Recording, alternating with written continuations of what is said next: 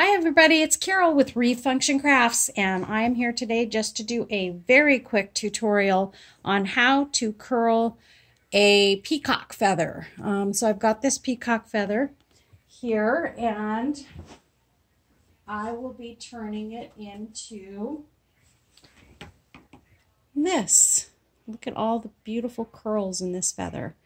Anyway, so let me get right down to it so that this is not a long video. What you're going to do is you're going to take an ordinary pair of scissors and you're going to curl it just like you would a ribbon for a gift. So you just take these little feather pieces here and gently pull like you would a ribbon on a gift and go around the entire piece, just taking a few at a time that you want to curl. And obviously you're going to curl the entire feather and you're going to go all the way around, and I'm just picking them up as I go. Let's see if I can get this one.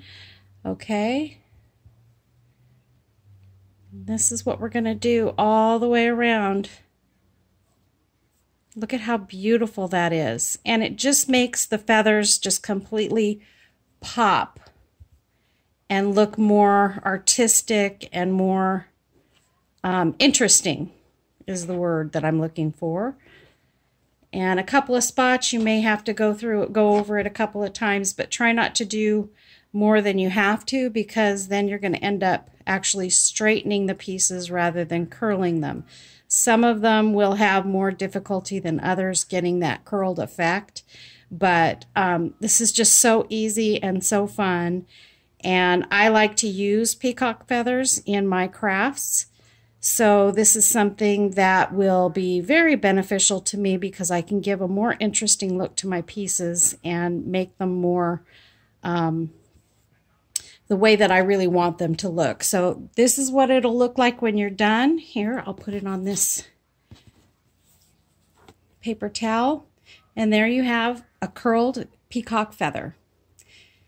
Thanks for watching, y'all. If you like this video, give it a thumbs up, and make sure to subscribe to my channel down below. I do also have some of these peacock feathers already curled for sale in my Etsy store. I'll also put a link to my shop in the description menu. And so if you're interested, have a look at my Etsy shop. I've got a lot of interesting and fun items there too. Thanks for watching and have a wonderful day. Bye-bye.